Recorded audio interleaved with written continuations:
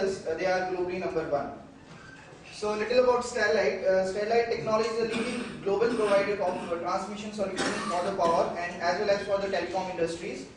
Their operations in India, their sales and technical supports are in China, Denmark, Netherlands, Russia, UAE, South Africa. They have a net revenue in financial year 11. It was $503 million.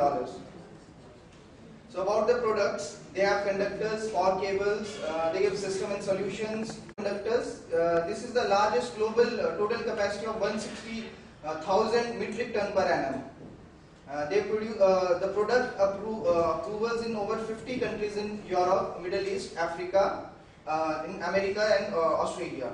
And they also use this total enterprise resource planning system. Now about power cables, manufacturing capabilities. They manufacture into the voltage grade of 6.6 kV to 220 kV. The conductors they use are aluminium and copper. Now we go to the SWOT analysis. What are the strengths? They have a huge cash reserves. They are leading non-metal and mining industry in India.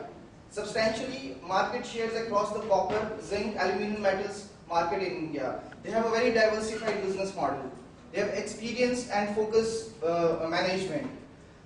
Their strategic location advantages in aluminium and zinc, as in the previous slide we saw this, they have voltage grade and conductor in aluminium and copper.